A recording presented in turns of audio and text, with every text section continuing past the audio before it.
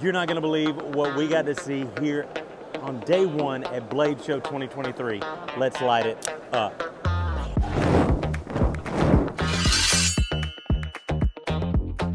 We're getting 200 sausage biscuits to feed the people of Blade Show. No. Free limited edition 2023 Blade Show sausage biscuits. He gets to eat. Thank you. That's it.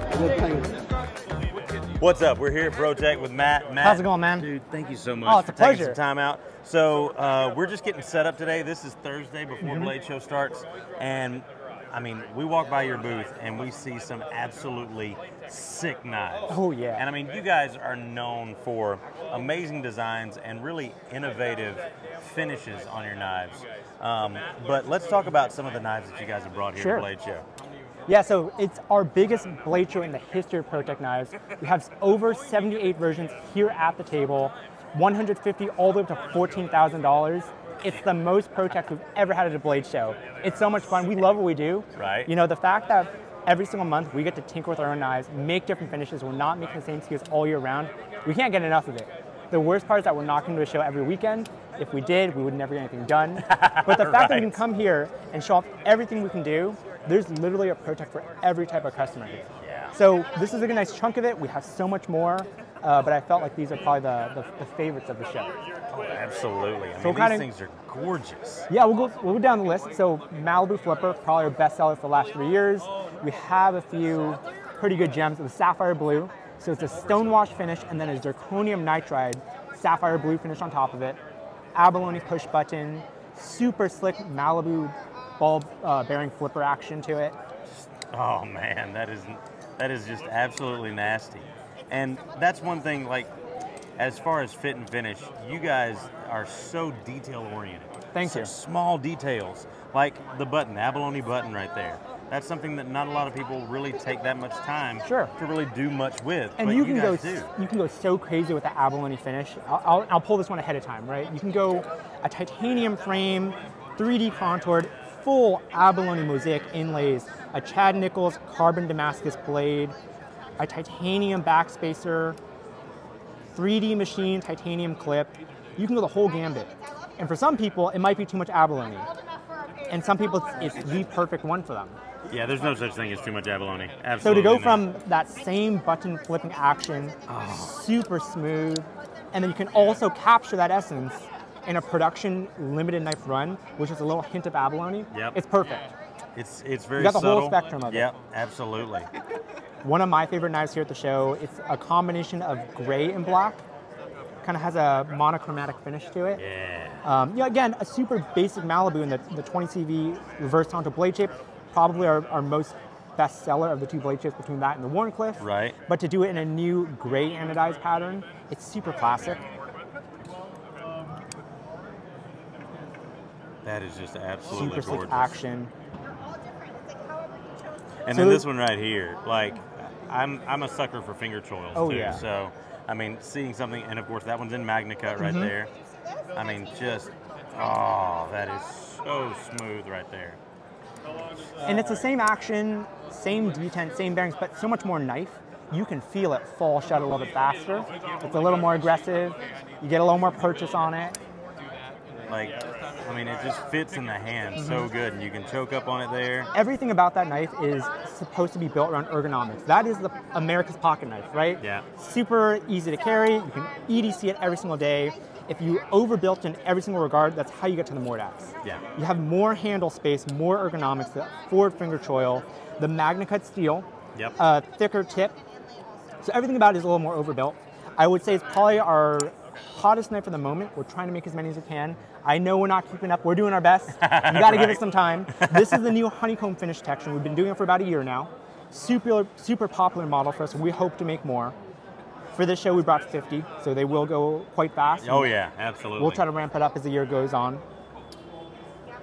Now, of course, you guys do amazing flippers, but you're really known for your automatics. We are, yes sir. And your action on your automatics is absolutely amazing. We're talking really snappy, good power. It's not going to fly out of your hand, but it's still a really strong. Yes, sir. Like, you're not.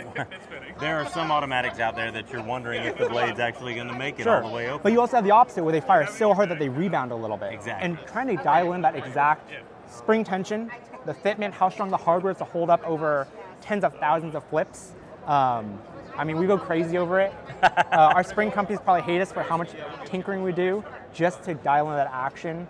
You know, we do as much like in-house capabilities as we can, machining the parts, dialing in the parts, and then the last section of it is always done by hand. Hand assembled, hand fit, hand sharpened, you know, making sure that all the time and love we put into making the parts and components come together well with a hand fit finish. Right. And so you get the combination of both when you buy from ProTech Knives, all made in Placentia, California. So that's the Trizola ATCF. Lastly, we won Investor Collector Knife of the Year with the ATCF model. It also won Collaboration of the Year with Bob Trizola.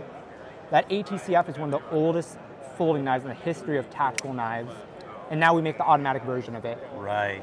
So that one has fat carbon, white storm carbon fiber. Yep. Super nice. Again, little hints of blue, black, white, glimmers in the sunlight. Pearl button on it, magnet cut steel. It has the same mill titanium pocket clip you would find on a custom Bob Trizola knife. Yeah. And that thumb ramp on the backside just instills confidence right there. Got a little bit of jimping there. That is absolutely beautiful. And then kind of going from like a fancier knife to a extreme opposite polar end with a tactical version. It's one of the reasons we like the ATCF so much because there's so many different looks for it. This is the ATCF operator, so no logos, a tritium glow-in-the-dark button, super aggressive knurled black G10. It's actually the model that Bob Trizola carries himself. It's his daily carry, which is it's pretty cool to see. That is pretty cool. Titanium DLC pocket clip as well. You know, and again, on these super lightweight aluminum chassis, it has the perfect balance to it. Yeah. We really enjoy that. You know, if you buy stainless, bronze, or anything like that, you will get a little more heft in the handle. But generally, most of our knives are aluminum. They have the best ergonomics and that weight-saving balance as well. Yeah. So we like it quite a bit. That is gorgeous. Now, next up is the one that Isaac and I have been drooling over. And this is one of the most gorgeous knives I've ever seen right I appreciate it, man. This thing is just absolute beauty. So first, let's talk about this feather. So this feathering right here. Feather texture pattern. It's one of the longest running patterns to run in the shop. It takes, you know, probably about 40 minutes just to mill that feather texture, but it comes out so gorgeous. There's a landing pad right under the clip, so that aggressive texturing doesn't get caught on the clip. Oh, it's yeah. a super subtle touch, and then, you know, can't ignore the rose gold blade on it. So if you fire that sucker open, rose gold blade, which is a zirconium nitride-based finish, it's super durable. And then matching hardware, even the little clip screws on it are also rose gold. That is unbelievable. This one's a Blade Show special, so it's been serialized as special for the show. There's 100 pieces. Yep.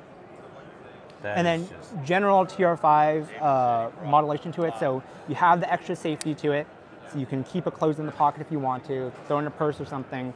You know that it won't open on you. You also have a built-in glass breaker as well. It is a very popular model in our Tactical Response series.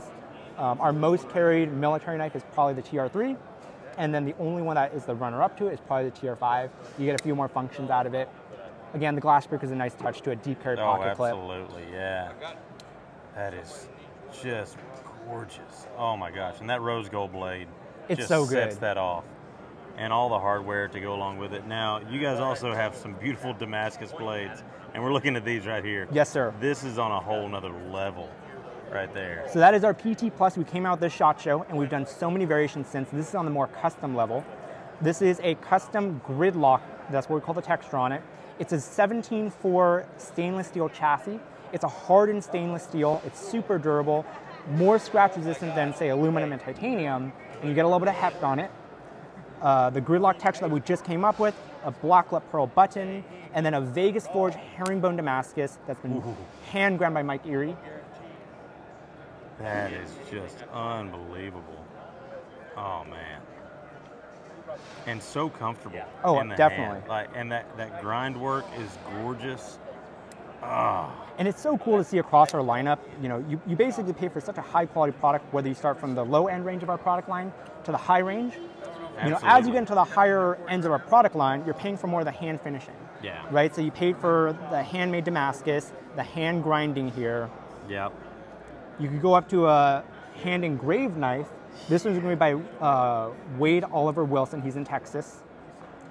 That is just absolutely beautiful. And I mean, this is artistry that, you know, you don't see a whole lot of. Oh, anymore. definitely. Just Even like, on the spine and on the back side of it too. Just like it's pinstriping so phenomenal on cars exactly. and stuff. It's kind of along those same lines.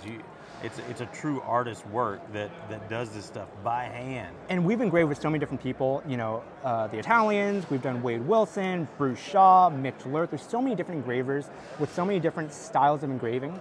One of the ones we wanted to go with for Wade this year is to go into his past when he was in his 20s and 30s. He actually was a motorcycle pinstriper. Nice. And so, as far as I know, it's the first pinstripe-esque engraving pattern, all done by hand. It's such a cool classic finish to it. So that's on our aluminum bronze chassis. You'll get some nice patina over time, kind of gives that vintage car look. Right. Chad Nichols, Ladder Damascus. Again, a super cool piece. We already looked at the PTs before, but this is a pinstripe Wade Wilson engraved stainless steel chassis, that 17.4 stainless, that same Damascus blade that's been hand grabbed by Mike Erie, Vegas forged herringbone.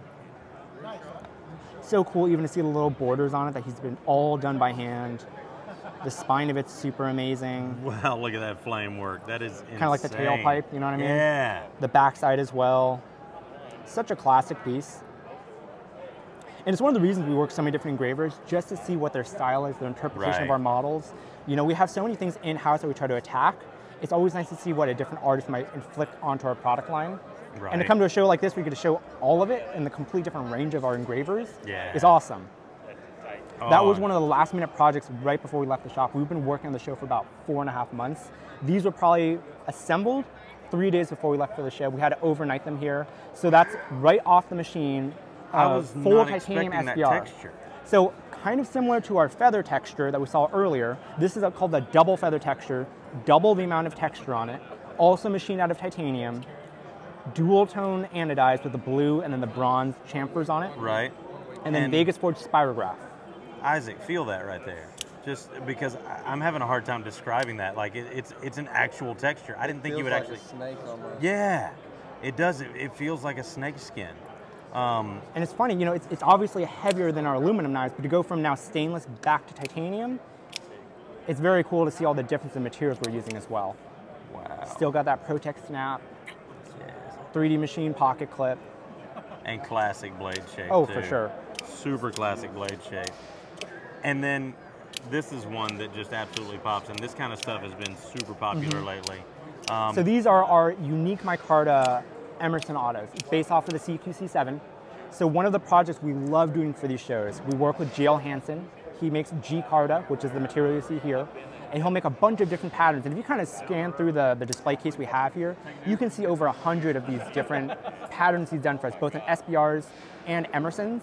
We buy a batch of these one-off samples from him. We machine them in the top scale that we want, and then we give the lids to our builder. We give him a handful of different blade finishes, different buttons, different hardware, and we do maker's choice on all of these. Wow. So you roll up to the Protect booth, you find which unique micarta speaks to you, whether it's not just the type of material that they're using, but if you like the button, if you like the blade, and you get to hand pick the one that you like. No two are the same here. That's fantastic. I mean, we're talking like mid-tech when you get to that, because it's basically a custom. Yes, sir.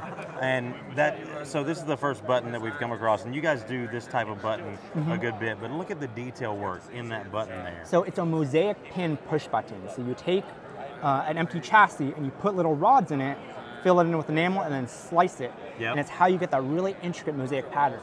And depending on what knife you see from us, different mosaic buttons will have completely different patterns. That is just absolutely gorgeous. Beautiful, beautiful stuff, Matt. Thank you so much, man. I gotta flip it back to you, man. So what's in your pocket? So right now, I've actually got a Microtech. Okay. I've got my little Bounty Hunter, GTX70, OTF, but I guess my beater that I've been using a lot lately has been my ZT. Nice. 0308. I mean, that's just a good... Super overbuilt, super ergonomic, love it. I spend a lot of time outdoors and on the farm, so okay. Yeah, that's what I use that on. So awesome, man. Absolutely. What are you carrying? So I have, very similar to what we have here, it was one of the first gridlock 17.4 stainless pieces off the line. Just standard DLC blade magna cut, so to be able to really thrash it around and see what damage you could do to it. I've had it now for maybe a couple months, even for a blasted and hand satin finish, there's very little scratches on it, and we really have thrashed it quite a bit. That stainless steel chassis, it's so durable. That's amazing. You know, to machine it in a hardened state is actually quite a feat of engineering. Oh yeah, absolutely. You're talking about wearing out bits and wearing out end mills left and right. We almost destroyed an entire engraver bit just to build I don't one doubt set that of at all. handles. Yeah. I come from a metalworking background, so I understand. I understand that completely. Yeah, that's insane.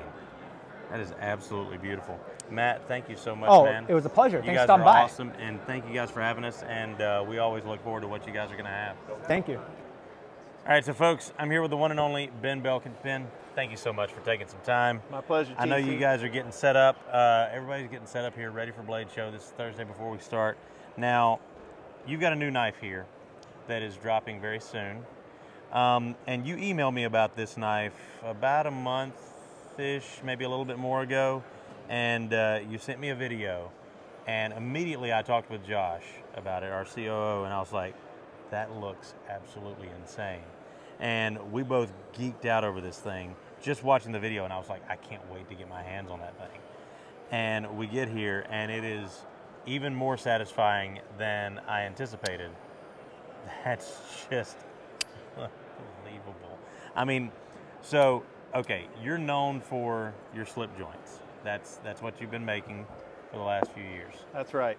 So tell us about, so this is your doctor's knife. Correct. Tell us about what went into this new iteration here. So we're well known for our slip joint knives, modern interpretation of timeless design. But we're Jack Wolf knives, not Jack Wolf slip joints. And I've been thinking since the very beginning how to expand my product line but keep everything on brand, recognizable as a Jack Wolf. And so my rationale is I'm going to develop a modern folder that has the aesthetic of my slip joints and the same quality that people have come to expect. You'll find things like titanium, hollow ground S90V, traditional patterns, but with modern execution. And we can talk about some of the features of this knife if you'd like. So we call this the Gunslinger Jack, and this is our first modern folder. And it's patterned after a gun stock knife. We have a slip joint model called the Sharpshooter Jack, which was our first release. And so in order to develop this knife, we kept the same lines as the Sharpshooter Jack. We scaled it up. So this is 4.12 inches closed, 3.23 inch blade. So a little bit bigger for the taste of the modern knife collector. You'll notice that we have a full-length backspacer that gives the aesthetic of a slip joint spring, but we've anodized it to match the color of the scales. In the case of your knife there, Purple Haze. In this one, it's Arctic Storm. Where you would find the nail nick on a slip joint knife, we have a fuller, and it's on both sides. That's going to allow you to either middle finger flick it open or just thumb roll it. And whether you're right or left-handed. We also wanted to have a thumb flip, but I wanted it to be tasteful. And we managed to do that by just extending the spine a little bit, just enough to get a real satisfying thumb flip. Oh, takes and a little sound. bit. That sound. Yeah, the hollow grind, which is what we're known for, a really thin behind the edge dimension, gives this knife a really satisfying acoustical sort of feature. And then lastly, something that's really important to me for when I carry knives, I prefer to carry knives in leather. I'm not a pocket clip guy, and our slip joints are sold with an included leather slip. Now, because this knife comes with a pocket clip installed, we're not including a leather slip, but we are including a titanium plug that's anodized to match the backspacer and the pocket clip. Now, at the show, we have 3 different colors of handmade leather with the Jack Wolf brand. And so if you prefer to carry your Jack Wolf modern folder without a pocket clip, you can use the included plug. And so that's going to look something like that. Oh. So we have limited amount of these knives at the show. They're dropping at dealers, including Smoky Mountain Knife Works on June 16th. I've got a limited number of these leather pouches at the show. Here's the second color, and then there's black. And then I'll have some of those on my website as well. That is absolutely amazing. And I got to say, I mean, I've always loved your designs. They've been, like you said, timeless classics, but with a modern flair to them.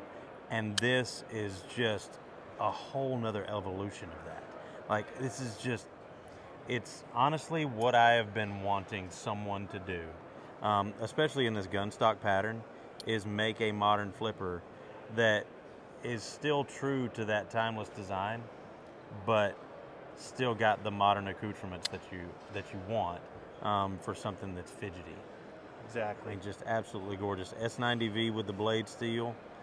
I mean, that's art right there is what that is. And you said it's taken you, it's been about a year, maybe a little bit longer, to develop this. Yeah, it's been about a year in development. I was brainstorming this before Blade Show, got super motivated and inspired at Blade Show last year, came home and immediately put this project into development.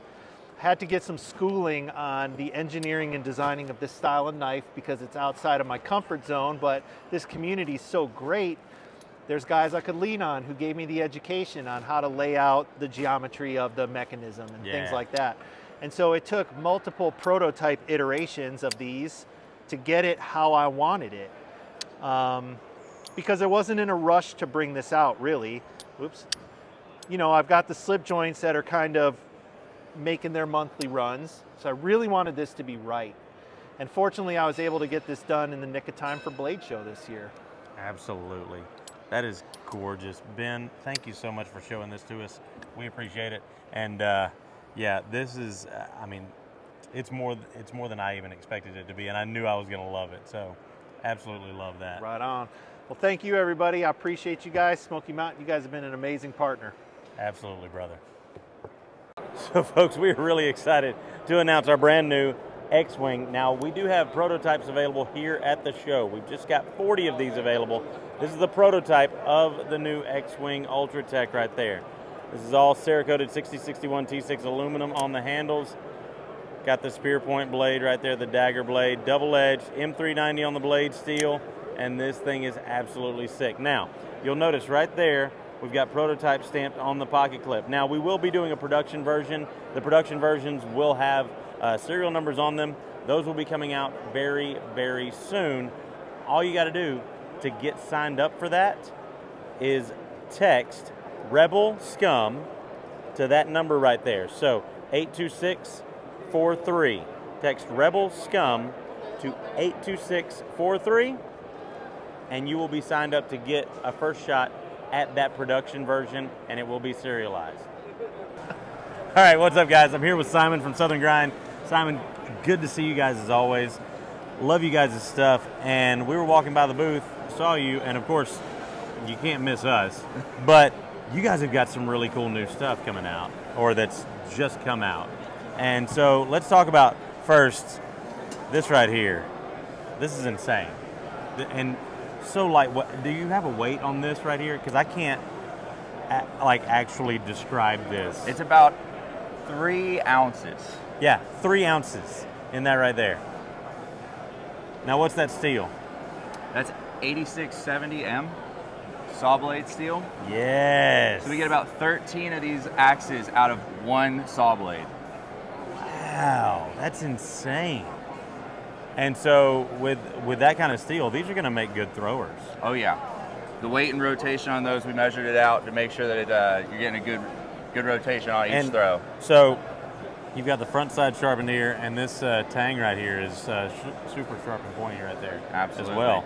That is nasty. And 4 of these come in a pack. Yep, with a Kydex with sheath the Kydex that clips to your belt. Oh my gosh, that is too much fun. I need this on my next hiking adventure. Or your next adventure to your closest hatchet house. Right, because we've got a few of them right there in Pigeon Forge and Sevierville. Absolutely. Now, what's the price tag on these? These at MSRP are going for about $400. Nice. And you got the bottle opener built in, is it? We do. There's nothing better than throwing axes and drinking beer. Absolutely. Now, let's also talk about this one, because we haven't seen this one yet until just now. This is gorgeous. And super slim, super lightweight. Let's talk about this thing. So this is the Southern Grind Penguin. We're bringing it back. It's a design that actually came out a couple years ago. It was Southern Grind's first flipper. Right. It was our first frame lock. It is full titanium scales on a multi-track bearing system. Oh, and this sound right here. Let's see if I can. Oh, that sound is so satisfying. That is insane. And a great blade shape that's going to be useful for a lot of different tasks. Honestly, being a farm kid myself, that's like a great literal spaying blade for castration and stuff like that. Not to get disgusting for everybody out there, but I mean, that's going to be a phenomenal blade shape for a lot of different cutting tasks. And a good EDC size too. So it's full size, but it's not imposing. Right, and it's not full weight either. Yeah, exactly. With the full titanium scales, it provides the strength that you need, but not necessarily all the weight of a normal. Absolutely. Now, what's the price tag on this one? That one is $400 at MSRP as well. Nice. That is absolutely gorgeous. And you guys are making all of this in-house? Yes, sir. That is fantastic. Absolutely beautiful work. Love that milled pocket clip right there. Just, I mean, Southern Grind is synonymous with phenomenal fit and finish anyway. So, Simon, thank you so much, yes, man. Sir. You guys are awesome. And I think we might do the same thing we did in Texas, hopefully. We'll see. Absolutely. Josh and Tyler are walking around, so it sounds might good. have to do that. Sounds good. I need to meet them in person. All right, folks, I'm here with one of my favorite people in the world, Bryce Gerard from CRKT, and we've got some new launches from CRKT designed by Michael Walker. Let's talk about these.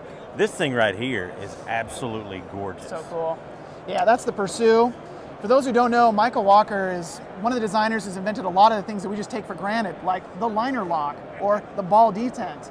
A real innovator, only makes one knife a year, real high-end art pieces, and we're very lucky to partner with them. This model, the Pursue, has got fat carbon dark matter on the scales, which came out beautifully. It has got a little bit of micro milling on there as well, which really make it pop. It's got that super dense twist Damasteel blade. And the pivot's got real mother of pearl on it, which is really cool. And real mother of pearl right there on the pivot. That's insane. And originally this one had his blade lock, which is a specific Michael Walker blade lock, and that's why there's kind of that roundness in the front. But we want the liner lock since he invented it. And then it's got the roller on the pocket clip right there. Exactly. So if you're wearing nicer slacks, it won't tear them up. Gorgeous. This is absolutely beautiful. And the action on this, ambi thumb studs, and it's so smooth. And that Damascus is absolutely gorgeous. Came out That's really cool. Unbelievable. Now, we've got a couple of different ones here. Yeah. So these are the monuments. So these are going to both feature that dragon scale kind of texture on there, which is kind of harkens back to some of Michael's earlier work. So really beautifully milled into the titanium and then anodized. This one's going to be featuring M390 with a Damasteel pivot. A Damasteel pivot? Yeah, if you look Nobody's ever done that. Really cool. I've never seen that. Me neither. So that one's got that, it's going to have that rose Damasteel pivot on there with the M390 blade. Oh. Same style of the pocket clip too with the roller. Yep. Great action. Partnered with Lion Steel to make these, so all Italian made. Gorgeous. And we have another monument as well. This one's a little bit schwankier. Oh, look at that. So you're going to have that, rose Damasteel, kind of more the silver anodization on there. Really, that dragon scale is so cool. Yeah. And Michael, he does things really awkwardly too. We've sent people into his shop and they don't know how to work with his tools because he uses all jeweler's tools. Right, Really interesting story. I really kind of nerded out when I started learning about Michael. And look at the spine on that Damasteel blade right there, that rose Damasteel. That is absolutely gorgeous. Yeah, beautiful art pieces. Action is incredible. Now, what's the price point on these? These are selling for different varieties. That one's $500, okay. or $400, I think, and then we got around $250 and $300 for the other model. Wow, that's not bad at all. No, you get some really high-end models, and you're not going to be able to find a Michael Walker. Usually, his knives sell for over $100,000, and he makes one a year. That's really fantastic. Cool. Just a really interesting character, and we're very lucky to work with him. Amazing. So, Bryce, thank you so much, brother. Yeah, this is super exciting. And folks, you can find all these available on our website, smkw.com. They're ready now. So, folks, we talked to Bryce from CRKT about the new Michael Walker designs, and we've got Michael here And Michael, thank you so much for taking some time and talking to us. Thanks for having me. Yeah. And I think one of the coolest things, getting to talk to knife designers, I mean, this is something that I've been kind of geeking out since I started working for Smoky Mountain Knife Works, because I've always been a knife enthusiast and visited the store, and I've been a huge fan of yours. And designers like Gil Hibben and all kinds Gil's an old friend. All kinds of knife designers. And I think the thing that our audience really enjoys, and the things that I really enjoy, is what got you into designing and making knives. Well, you know, I started making knives in 1980, so this I've been doing it 43 years, and I was a silversmith, jeweler, making handmade jewelry, but it didn't have any mechanical. You know, there was something missing for me, because I'd always been into mechanical things from the time I was a little kid. So I rehandled some factory knives. That's sort of, you know, back then, you know, where you started. Then I started making slip joints. That's where we all started back in the 80s. That's where, if you're going to make folders, you learn from there. And it just, the liner lock came about. I was looking for something I could make with simple tools that I didn't need to turn around my hand to unlock, and that's how the liner lock came to be. But yeah, it's been an interesting journey over these years. But and a lot of other locks. This was a blade lock, right? You know, but and that's why the pivot is kind of there's a situated lever the way it is. where the button is. There's the lock is there. They made Columbia River made that for a few years back. We think about 1990 somewhere in there. Yep, I can remember that one. Oh, you're young. You look too young to remember back there. No, I'm a little older than I look. Show business has kept me that way. Yeah.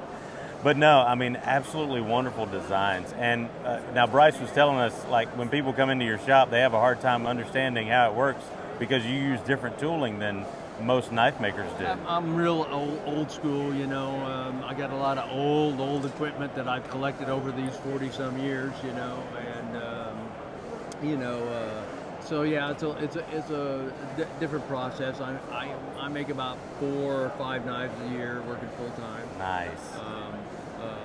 Maybe one of those will be a liner lock. The others usually more complex, upper scale pieces, and some of those.